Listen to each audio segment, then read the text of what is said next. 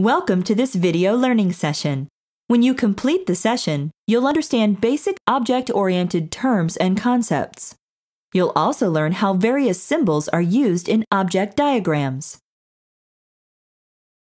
In this session, you'll learn basic object modeling terms and concepts, how to use symbols in object diagrams, and how you can use a case tool to create object symbols and diagrams. An object represents a real person, place, event, or transaction. Object-oriented analysis shows how objects behave, how they interact, and how they perform real-world functions and tasks. Let's start with some object-oriented terms, including unified modeling language, objects, attributes, methods, messages, classes, inheritance, actors, use cases, use case diagrams. You won't need to memorize the terms, you'll learn them from the examples we'll show.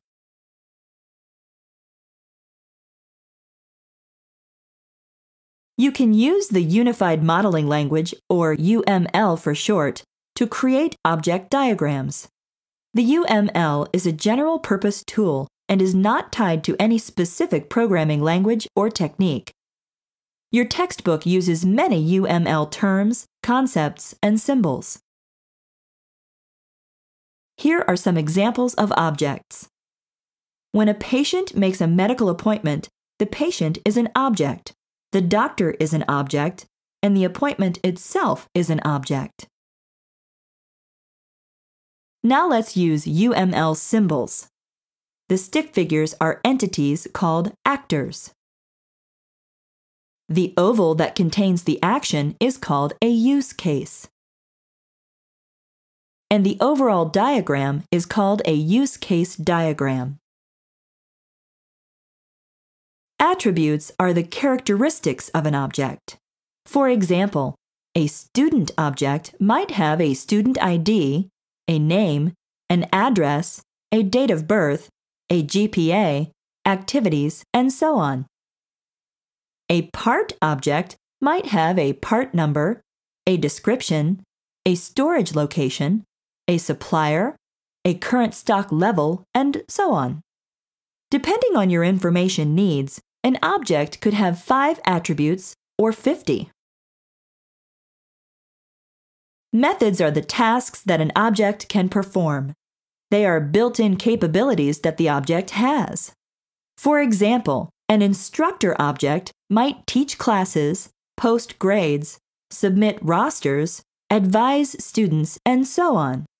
And a student object might add a class, drop a class, request an advisor, change an address, and so on. Messages are commands that tell an object to perform a specific method or task. When certain events occur, an object can send a message to another object, requesting a certain action.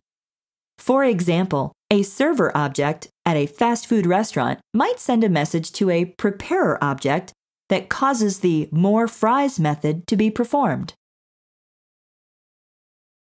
An object belongs to a group called a class.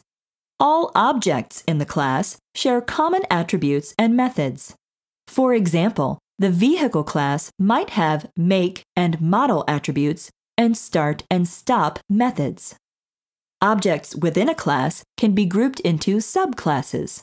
For example, the vehicle class might have subclasses for cars, minivans, trucks, or even school buses.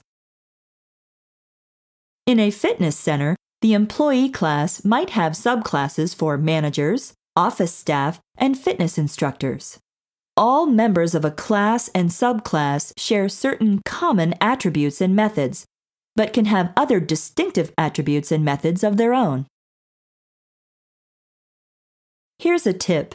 The word object can refer to an entire class or just one instance of that class. For example, a student object might mean the entire student class, or it might mean one specific student. The meaning is usually clear from the way the term is used. Once you understand classes, the concept of inheritance makes sense. Inheritance means that a child object gets one or more attributes and methods from another object called a parent.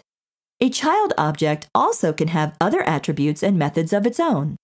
For example, consider the employee and instructor. Notice that the instructor object inherits 5 attributes and 3 methods from the employee object, but has an additional attribute of its own.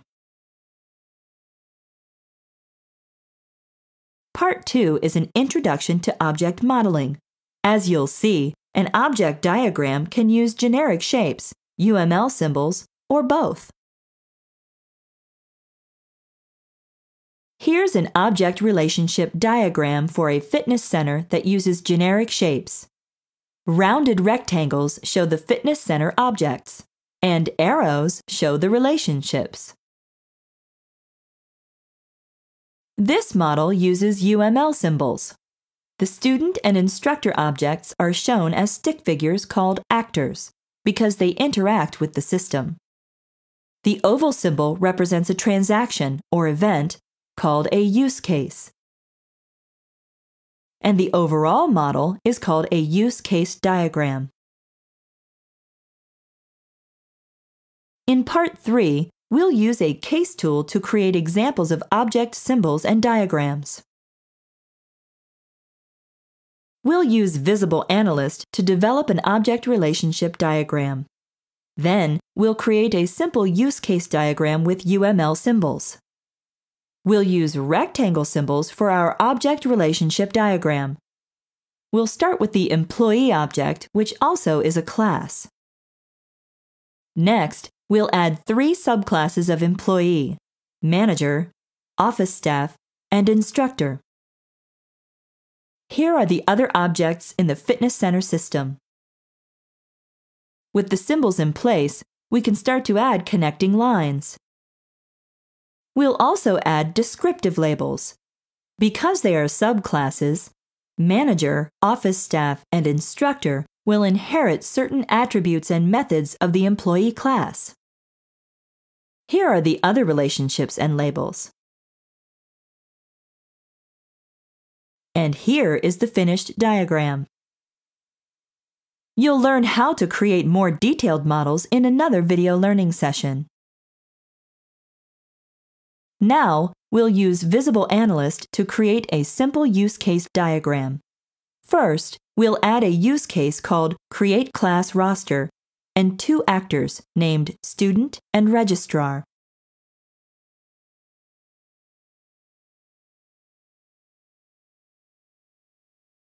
Finally, we'll show the interaction and labels. That's all there is to it. The case tool stores the descriptions of the classes, objects, and use cases, so we can reuse them in other areas of the model. In this session, you learned about basic object modeling terms and concepts, how to use symbols in object diagrams, and how you can use a case tool to create object symbols and diagrams. For more information, you can refer to the textbook or your student study tool. Now it's your turn to apply your skills and check your work. For background information, tasks to complete, and sample answers, go to the Management Information Systems CourseMate at www.cengagebrain.com. Select this text and navigate to the video learning sessions. Thanks for attending this video learning session.